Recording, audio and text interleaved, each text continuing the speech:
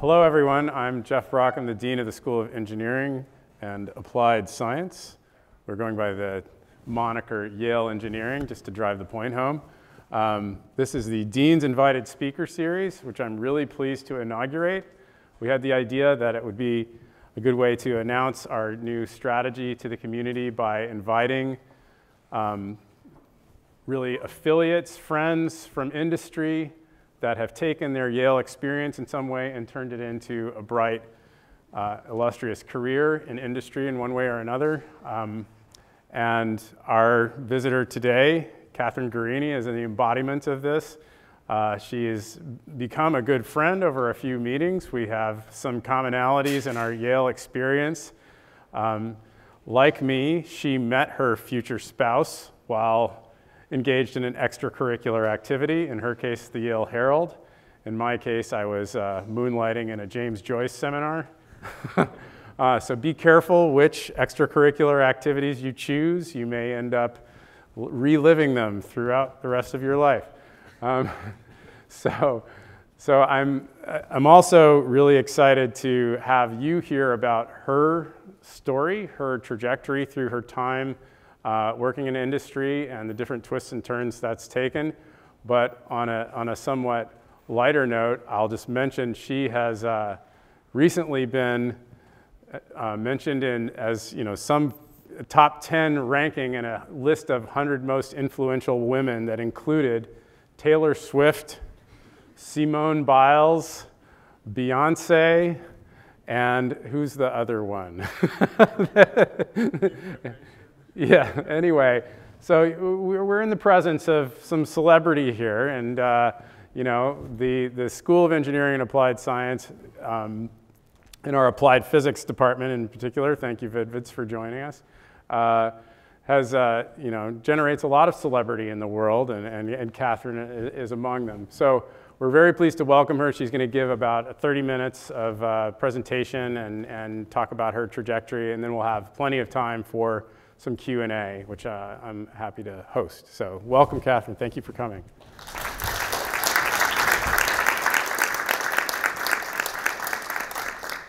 Hi, everyone. Thank you so much.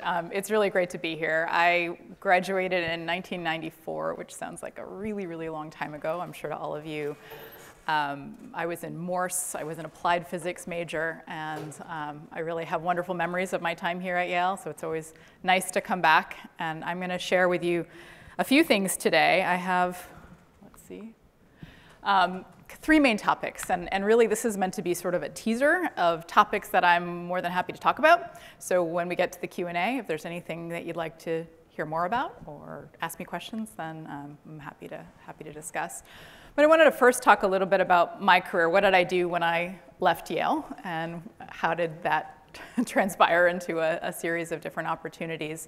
I think Yale really prepared me well, but I had no idea where I would go next, and I will tell you a little bit about how that played out.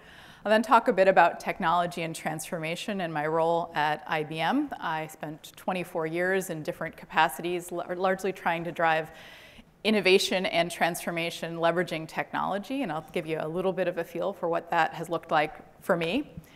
And then I want to spend a few minutes talking about the other aspects of being a leader, particularly a leader in the technology industry. It would be great if we could only talk about science and engineering, but in reality, that's fun and important, but not sufficient to really drive impact. And so I think there are a lot of other aspects of leadership, leading teams, driving execution, managing crises, and others that I learned on the job. And I think there's a real opportunity to think through some of that, perhaps ahead of time, and be better prepared than I was as I got into some of these experiences. So let's start with career first. I imagine some of you think of a career ladder or some idea of some long-range plan. I always admired those people who were really clear about what they wanted to do when they grew up, and I never knew. In fact, while I was an applied physics major, if you had caught me in my first or second year here at Yale, I probably would have told you that maybe I was going to be a political science major or an Italian major or art history, or maybe I wanted to go into journalism, or who knows, all sorts of things. And then I ended up focusing on applied physics because it was hard. And I liked solving hard problems, and I liked figuring things out. I had, my grandfather was a math teacher here in New Haven, taught at the public schools, Hill House High School, for many, many years.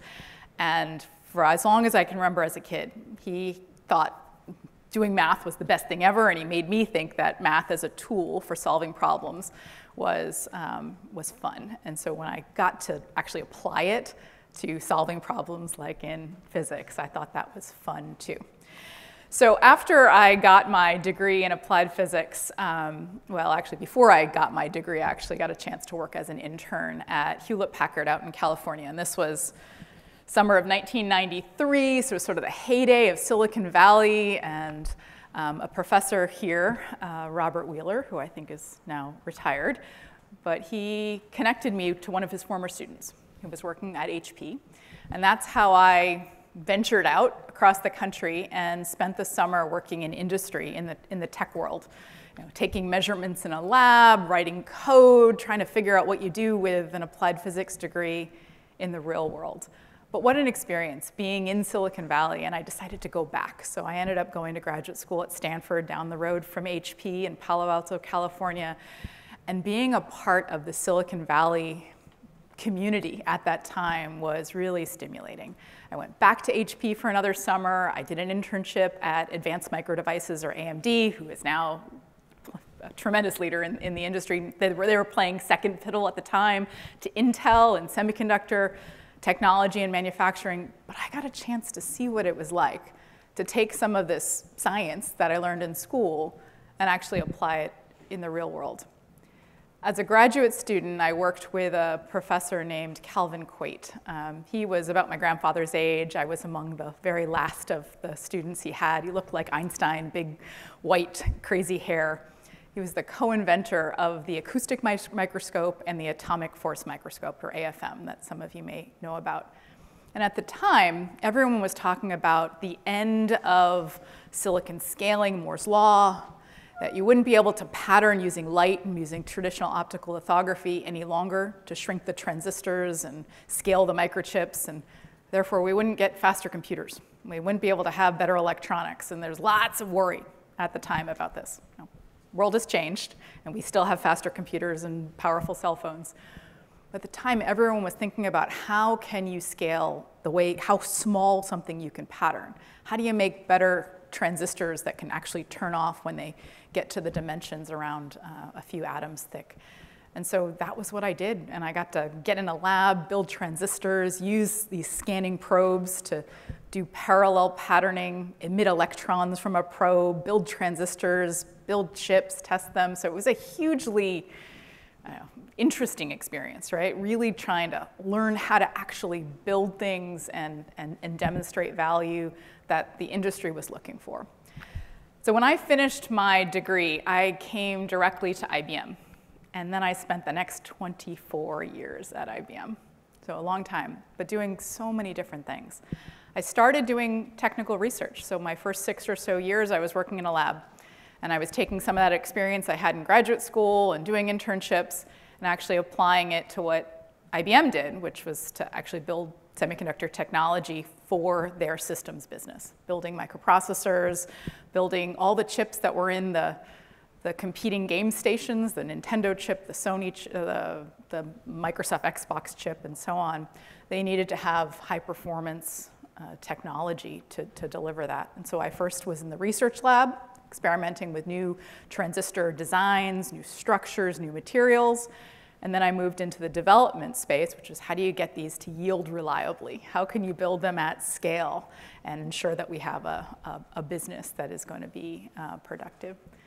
And then I got a chance to move around the company outside of that semiconductor and research development space because I wanted to know what the rest of IBM did. And I'm going to tell you all a little bit about IBM because I didn't know. All I knew was this little research world because as a graduate student, I'd read papers from researchers at IBM, and I thought, I want to do that.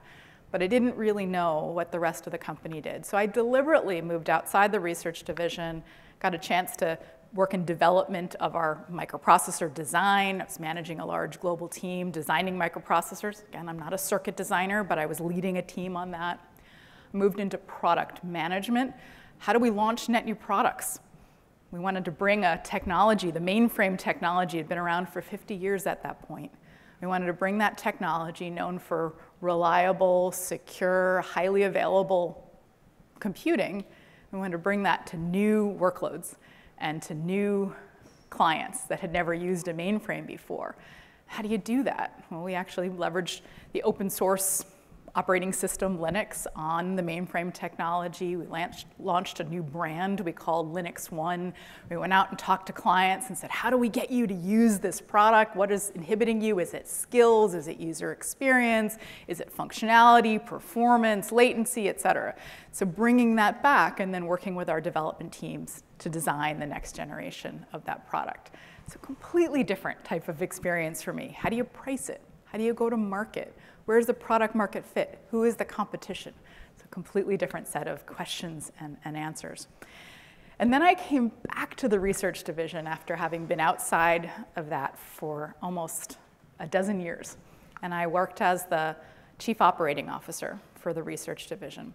IBM Research has 3,000 researchers, largely PhD, mostly doing very deep technical work, some exploratory, more academic life-like, and some very closely collaborating with our development teams and that whole spectrum. It's been around for 75 years, this research division, but we were worried about going the way of Bell Labs and other industrial research organizations that aren't around anymore. And so my role as the COO was, how do you make sure we're relevant? How do we increase the impact but not lose that very special capability that was able to have Nobel Prize winners and to have very, very high recognition for the innovation in the research division. And then I spent the last 2.5 years as IBM's CIO, which is the Chief Information Officer. And I'll tell you a little bit about what that role is, because again, I didn't really know. I didn't really know what the role was all about. And it's different in different organizations. But suffice it to say, large organization, big set of deliverables that the company was relying on, and I got a chance to use a lot of the skills I had developed over the course of my career to figure out how do you solve both technical problems, but also some of the execution and leadership and other aspects of leading in innovation when you have high stakes, because at that point, all IBM employees and all IBM clients were then relying on the CIO team to deliver the IT and the capabilities to do their jobs. So, if I can go forward here. Let me just tell you real briefly about IBM. So it was founded in 1911, so it's been around a very, very long time, and it's changed a lot. You see at the bottom of the chart some of the things it's known for, from punch cards to computing machines, helping to land people on the moon, certainly well known for that. Watson beating Jeopardy in 2011 was a proud moment, as started to kind of understand what natural language processing and question answering systems could do. And today, the flagship product from IBM is called Watson X, and you may have seen some advertising about that recently. But what's interesting, when I'll tell you a little about the IT or the CIO role, is the size and scale of the company. There are 280,000 employees at IBM. It's like the size of a small country. But it does business in 170 plus countries of the world, which means you have to deal with different cultures, languages, regulatory requirements, laws, et cetera, and time zones when you're managing and supporting that community. And then the size and scale of the business, it's about a $60 billion revenue annually. And it has three main portions of the business. It still has what's legacy infrastructure or hardware business, delivering systems. It's largely what I had started in that space. It has a very growing software portion of the business. And the big piece of that was the acquisition of the company Red Hat. It's known for open source enterprise software. And then there's a consulting business, so technology and business services that IBM supports as well. And so as the CIO, I was the global person and organization responsible for delivering IT to that IBM community. So large number of people, lots of geographic spread, and working with clients in all these different industries. So this is a quick picture of what the CIO organization at IBM is responsible for, and I'll point you to this middle section. It's called Digital Workplace Solutions. It's mostly what people associate with IT or a CIO. You get your workstation, you get your laptop, mobile device, you get on the intranet, that can get IT help or support. So those, and those certainly are the things, some of the things that I and the team was responsible for. But what little did I know, the stuff on top, the business applications that actually run the company, were actually the lion's share of the investment and the complexity that we were responsible for. So running payroll systems and procurement and real estate and supply chain, all the HR systems, et cetera, finance, how do you close the books? All these applications, over 4,000 enterprise applications that we needed to run IBM successfully need to be reliable, secure, scalable, that when a client has an issue, they can get in touch with and get response times immediately. How do you modernize that environment? How do we take advantage of new technologies? How do we improve the experience for our employees and for our clients? How do we transform this and reduce how much we're spending while we're doing that? So that was the sort of challenge, and getting our arms around that and maintaining it. And then, of course, we're responsible for the infrastructure on which that is all run.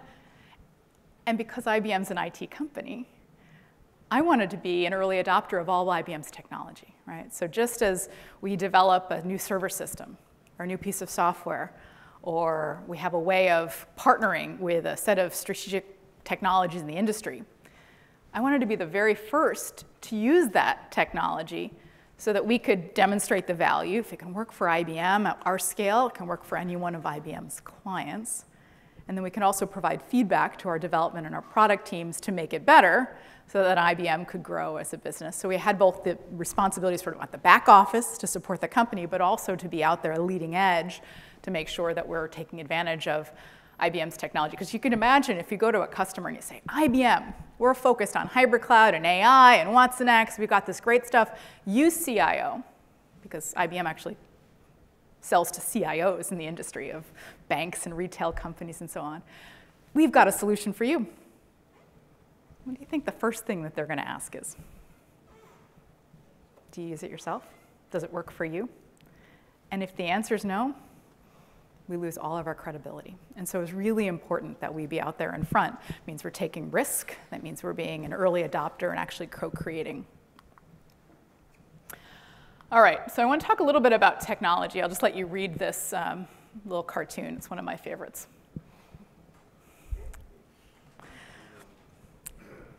Everyone's so excited about ChatGPT. And it's wonderful. I mean, how exciting that we all have AI in our hands today. It really is.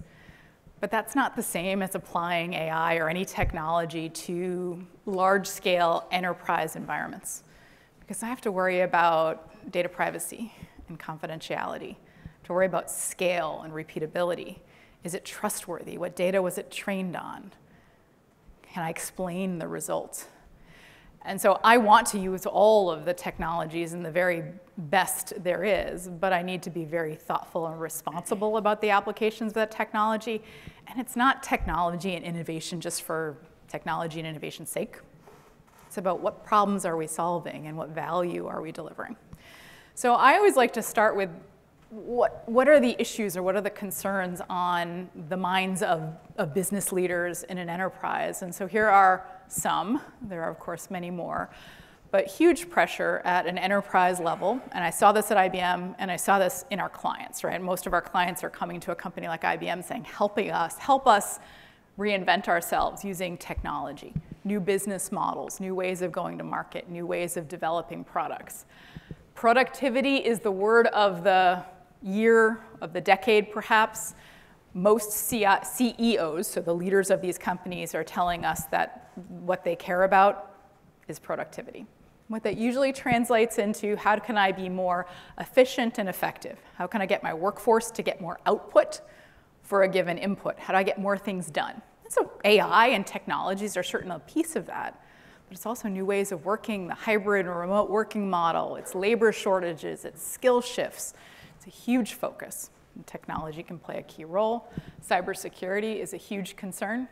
Massive number and frequency and severity of cyber attacks today that are very, very costly, not just in dollars, but reputational cost, in time, and business value. So we need to protect against that.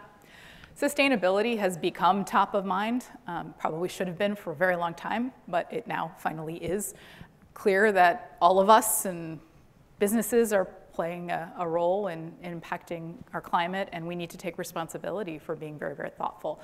And technology is both a contributor as well as a potential solution in how do we address some of the pressing challenges around sustainability. Geopolitical risks, this is rising threats, this is supply chain vulnerabilities, and much more. And finally, public health, and we've just been through a pandemic, but it's not only infectious diseases, it's mental health, and it's so many other aspects of public health. We care about that at an enterprise level because it's our employees, it's our clients, it's society at large. And so if you think about, these are a set of the problems that we see in front of us every single day. Technology and innovation can play a role in addressing this, but it's not just about how many applications of AI do you have? Interesting, but more important about the so what.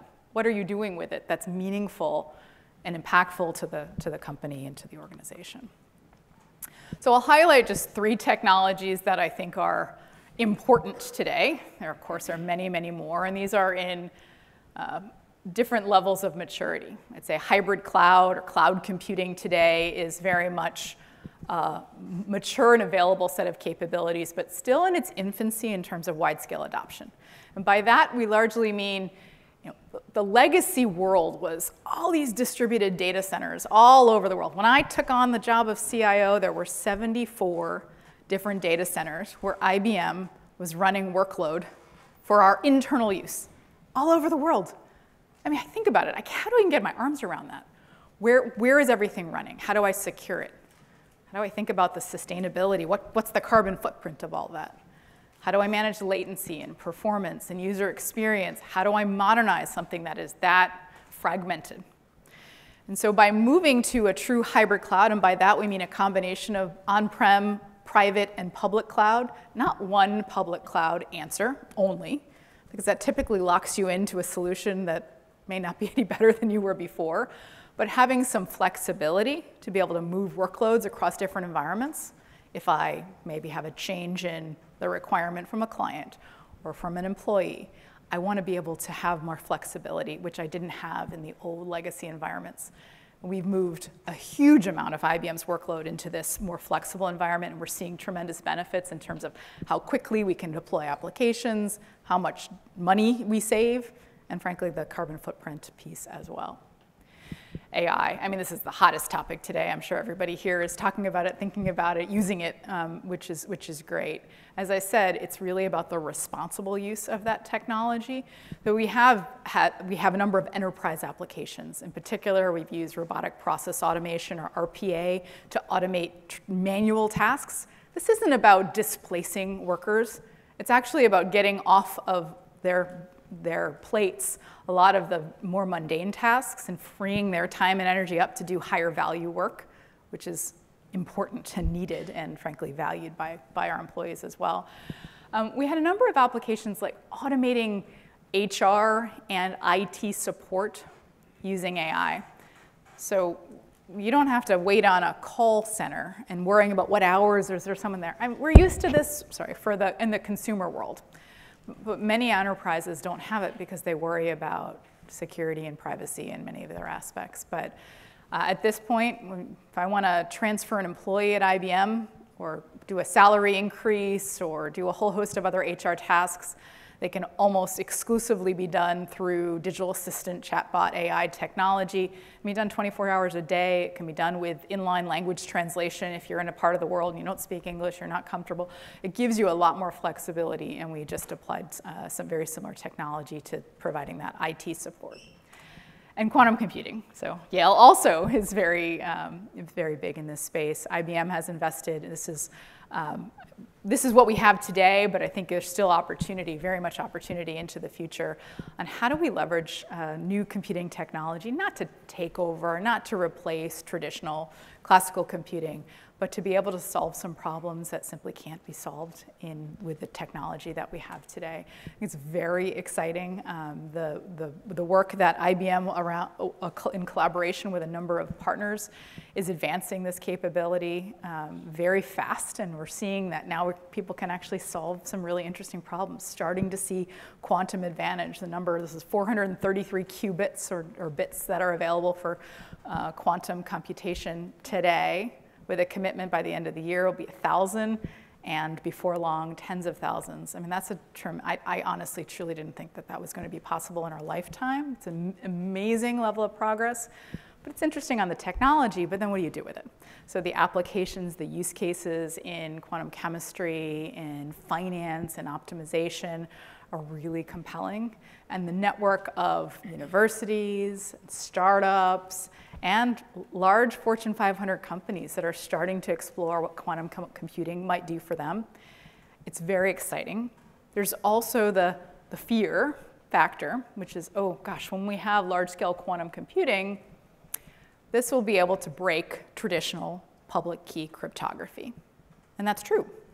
But there are new cryptographic algorithms like lattice cryptography that are robust against large-scale quantum computing, but then that takes us back to our cybersecurity focus and what do we do to make sure that we're really prepared for quantum computing, take advantage of it, but we also protect against some of the risks that any technology brings. All right, and then my last section is about leadership. And one of my favorite cartoons here, because I think it's so telling. Most people think, oh, great, you're the CIO, so you just tell everybody what to do. That must be pretty straightforward, right? Jeff, you're the dean, right? You just get to tell everybody what to do, right? Really and that would be nice, but the reality is, and you all know this, leadership is messy. And it's complicated and it's challenging in many ways. And so I thought I would highlight some of the aspects of leading, whether you're leading an IT team or a product development organization or research community or launching net new products that you need to think about that are outside of the bits and bytes, outside of the science, but are critically important to success. So the first is when you're driving these projects, there's a whole host of things that we do as leaders that need to be thoughtful about what does success look like? What are we really trying to achieve? And how will we know we're making the necessary progress to deliver?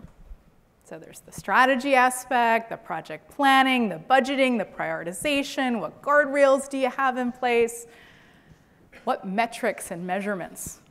What governance do we have? And this stuff is not all that straightforward. It depends a lot on the team and the priorities and how, but hugely important to success. And again, it almost doesn't matter what you're trying to do. You're trying to deliver a new mainframe system to the market, you're developing quantum computing, you're trying to create an innovation through AI and delivering it to 280,000 IBM employees. You have to be clear on what does success look like and how do you ensure that you can deliver on that commitment. But there are always risks, always. So how are you thoughtful and proactive about identifying what those risks are, and how do you minimize those risks but also prepare for the eventualities of when something goes wrong, because it always does, right? Have all sorts of crises stories that I could tell, but I will tell you one that will probably make you laugh. We moved to a new mail system a couple years ago, and as the CIO, it was one of the things that I was responsible for. One of many things, and it didn't think it would raise to the top level of my focus and attention. But when you move 280,000 employees to a new mail system and the system goes down and they can't access their email for upwards of 2 weeks, that's a crisis.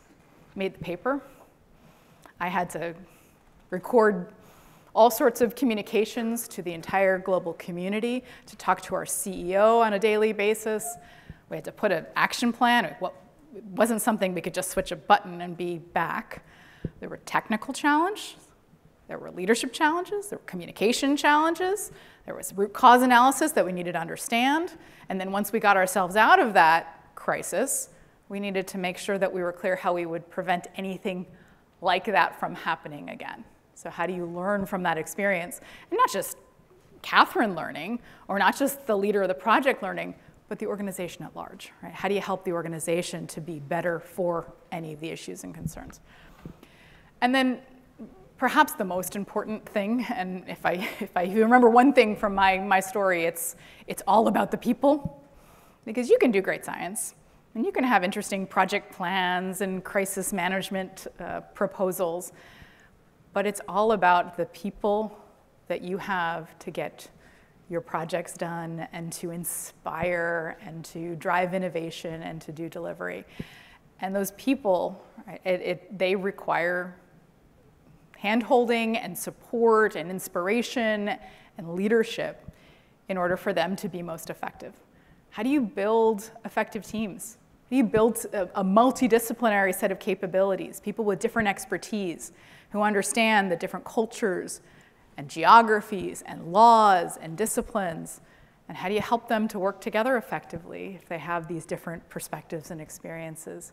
How do you reward or incent the right behavior? How do you provide performance feedback effectively, coaching? And you manage your team effectively. All of this is sort of not taught in school, I would say, but so important to the success of any of these projects. In my experience, what we tend to not recognize or even prioritize enough, even from those of us who have risen through the ranks, who have a PhD and vice president experience and leading large organizations. Because I'll tell you, the first time I had a 500-person team and we're trying to build a microprocessor, and you have billions of transistors that all need to be connected together in a way that you can tape this out on a specific date 18 months from now. Well, now you have the complexity of managing that schedule.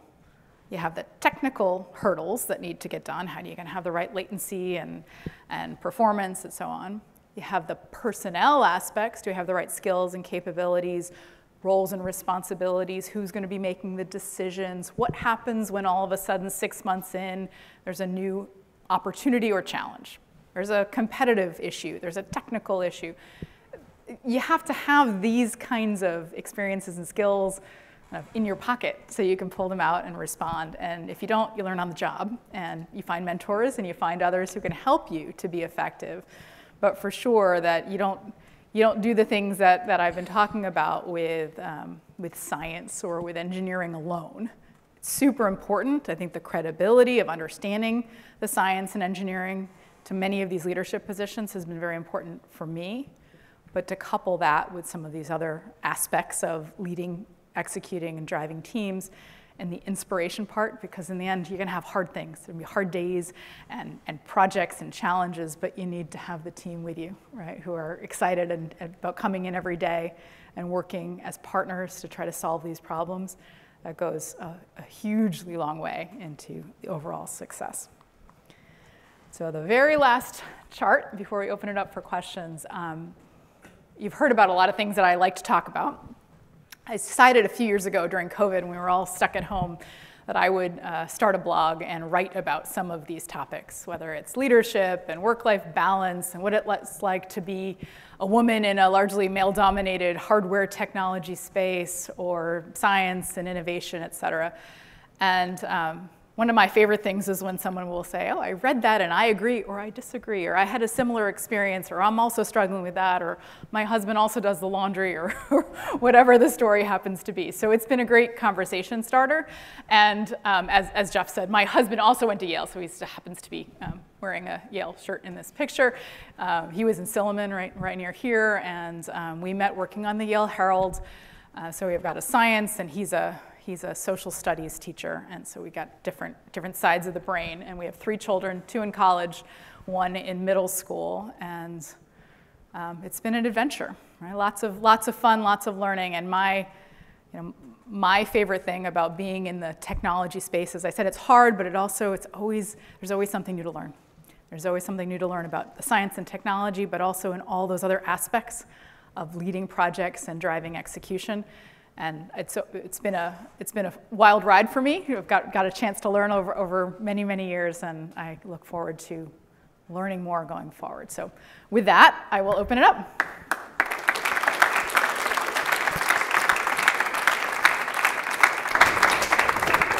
Great, thank you so much, Kathryn. Okay, Yeah. Great, we get some seats. I also do the laundry, by the way, just full disclosure. So I want to open it up for questions, but I have a couple questions of my own, if I may. The first is, Yale prepares us in various ways for various things. What would you say is the thing you remember about your Yale experience that has helped you the most? And what do you wish you had learned here? Interesting questions. That they missed, we missed. So one of the most pivotal experiences I had was as a leader on the Yale Herald, or the weekly newspaper, and not just because I met my husband, although that was also pivotal, but being in a leadership role with people who didn't have to, weren't getting paid. Right? Nobody had a job and was really worrying about so much on their resume. But it was because people felt like they wanted to be a part of the team, and that they felt valued, and that we all made it fun, but we also cared deeply about the quality of the output. And I think that experience, perhaps more than anything else, is something that I took forward into other leadership roles that I had. And so that's something I absolutely remember, and just working with brilliant people and being in a community of smart and motivated, ambitious, but collaborative people. That's something I really valued in my time at Yale, and I've looked for. And one of the things about IBM is you're working with people who are deeply smart and motivated, and not so different perhaps in the community here. So absolutely have enjoyed that. What do I wish? So I learned so much from a technical perspective in the applied physics. Applied physics was, and I think still is, a fairly small department, and I was deliberate about that, and I stayed in an applied physics program in graduate school as well, because I liked that basic science, but also applying it to real world problems. I sought the industry experience and reaching out. I would say I didn't feel like there was a lot of, I got lucky that I have a professor who connected me to somebody, but I think the opportunity to learn about what kind of jobs and what kind of opportunities exist out there in the world, so like what you're doing and inviting people in to share that, I think that's great. I didn't feel like I had a lot of that when I was here, and I couldn't really imagine what life would be like after, and so I just kept going, and then it worked out. Yeah, this is a true unicorn here, the applied physics major. I don't know, how many applied physics majors are there in the audience? Anyone? Ah, there we go, okay, great. Yeah, I mean, that's really interesting. So, we wrestle, and the institution wrestles, I think, with the question of the kinds of, how much we should broaden the training of undergraduates to include the things that you mentioned as these really key skills that you're developing kind of on the job, right? So do you have a sense of, if we were to think about new ways to develop the curriculum that would prepare people for some of the things you didn't learn here, but maybe wish you could have, is there kind of a list of key things that you would suggest we think about?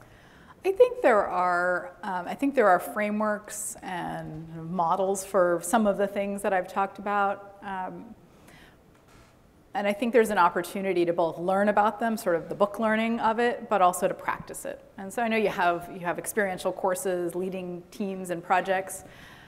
I'd say there's very little of having a hard problem and going off and thinking about that by yourself in a room that I've experienced as in the professional world. A lot of this is team-based learning, it's figuring things out together, it's taking advantage of all these different perspectives. So I think finding ways to get that experience while you're a student so it doesn't feel so foreign when you get into the working world.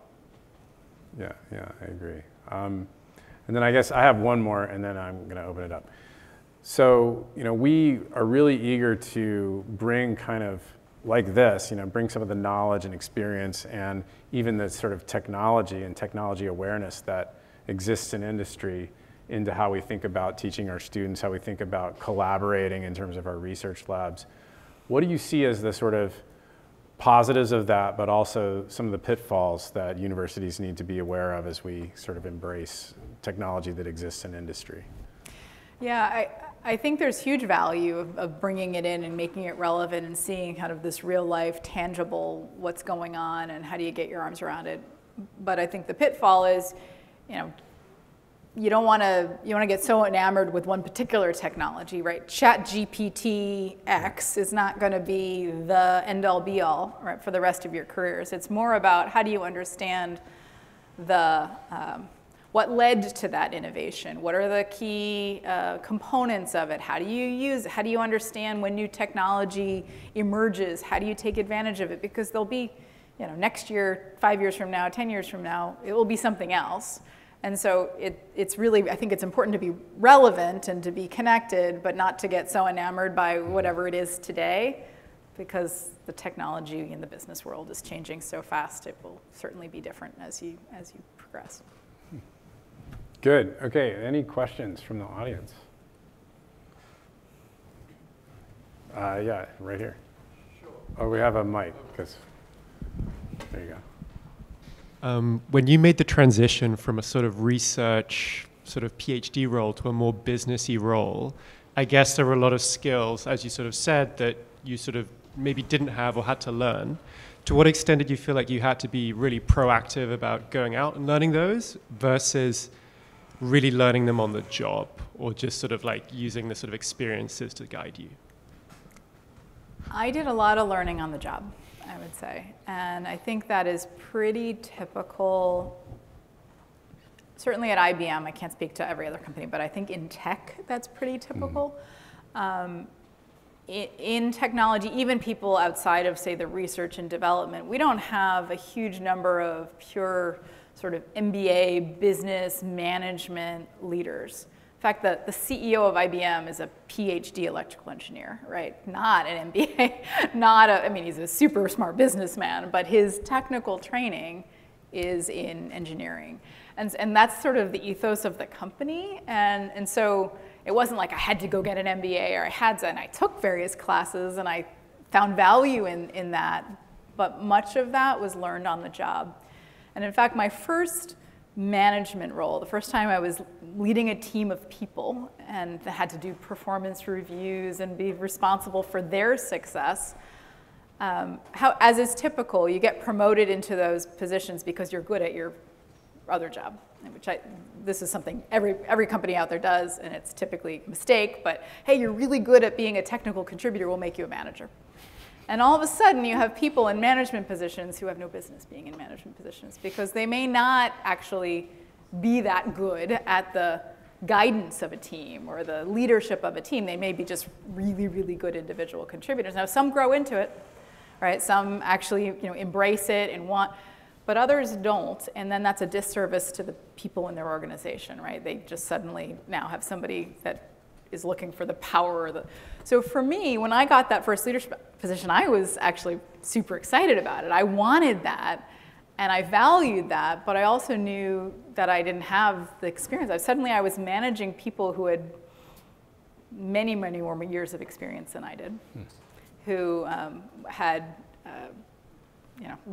sometimes difficult to manage, right? Especially in the research community, notoriously sort of independent-minded, as you can imagine. And I didn't feel like the role of the manager, so my role was particularly valued even amongst the leadership in research. I was disappointed by that. I said, this is really important. I want to do a great job at this. And they're like, yeah, just keep doing your research. That was how I felt. I don't think that was actually accurate, but that's how I felt. When I moved into other parts of IBM, particularly into development teams, the role of the manager, it was super important. Because suddenly you couldn't get a project done. You couldn't deliver our chip design on schedule, keeping your team motivated, if you didn't have managers who were really equipped to lead these teams effectively, but also have the technical credibility that the team would listen. And so I really liked being a manager in the development organization because suddenly that role was really important. And I was playing not only a people management role, but also a project management role, so responsible for the delivery of the project. And I found that really rewarding. Yeah. Either way, yeah. Circle around. Did you ever experience imposter syndrome? And if you did, how did you deal with that? Yeah, that's a great question. So imposter syndrome, for those who haven't heard of it, is very common that people feel like, well, I'm not deserving. Why am I in this position? So yes, most of us in leadership positions have. Particularly when I became the IBM CIO. So suddenly I was in a C-suite position at the company. And I thought, why me? Right? Why am I in this role? Do I deserve to be here? So, and it's very natural, right? I think many of us, and it's particularly common among women, question whether you are deserving or whether you're up to the task. I think the biggest advice I have is that you're in it for a reason, right? Nobody gives you a job like this to be nice. Hey, Jeff, wouldn't it be nice? It doesn't happen. It just doesn't happen. It's too important to the business, to the company. It is not, nobody's getting token jobs. So you got to bolster your confidence a little bit to say, of course it's deserved, but then you have to earn it too. Right? So for me, it's about, okay, get over that, but then what do I need to do to make sure that I can do a great job, right? What do I need to be effective? And it doesn't mean knowing everything or being the smartest in the room or knowing all aspects. I showed you that CIO portfolio. Look, I took the job, I didn't even know that, right? I literally didn't know what I was getting into. I had been in many other parts of the company. But the reason why our CEO decided to put me in the role is suddenly they had somebody who had developed products, who knew the IBM organization, who understood how to lead large teams and drive innovation. So I was coming with a different set of experiences than my predecessor and others who had been in that space before. And I was focused on how do I bring that value that I was selected for, but also how do I learn? How do I surround myself with people who can fill in some of those gaps and have expertise where I don't, and not be afraid to ask a lot of questions. I ask a lot of questions, and it's not because I'm trying to test somebody else, but because I genuinely am curious and I need to know, and I want us to explore and figure things out together. So I think those are all sort of techniques, but it's not unusual. I was just telling Jeff, I just got appointed to my first public company corporate board. And I said, well, this board is so impressive. There are Nobel Prize winners, and there are people who have been leading all the, and my first reaction was, why do they want me on that? and so I still have it, and I think it's only natural. I think it's good that you can continue to be somewhat humble and not think that you're deserving of everything. On the other hand, kind of have to straighten your spine and say, I can do this, and I'll add value, and let me figure out how to ask a lot of questions and learn, but also figure out what my unique value add is and lean into that. Yeah. Thank you. Next. Hi.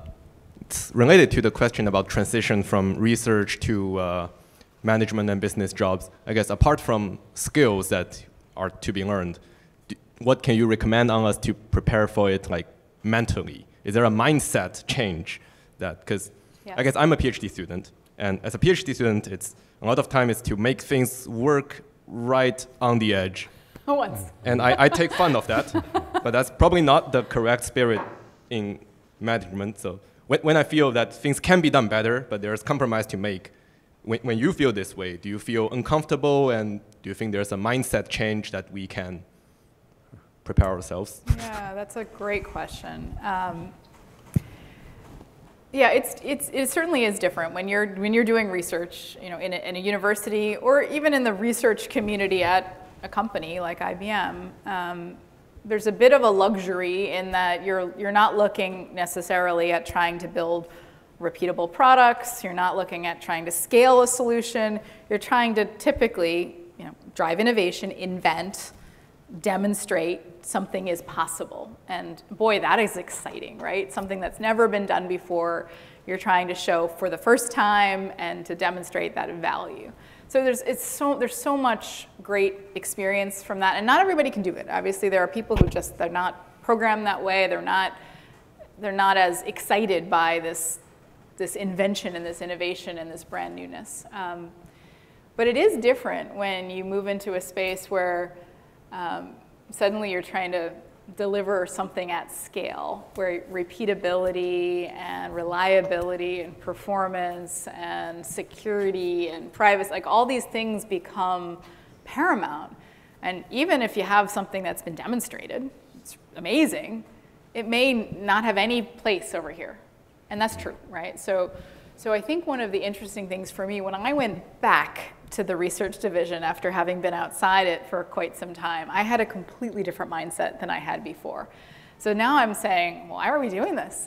in some cases, not everything. Like, this is never going to work, right? And I had to check that too, because part of the role of research is to explore avenues that may not be commercially viable. So that's okay that some portion of the portfolio is pushing the envelope. We can't always know where it will go. So you don't want to predispose or limit or stop doing things just because there's risk.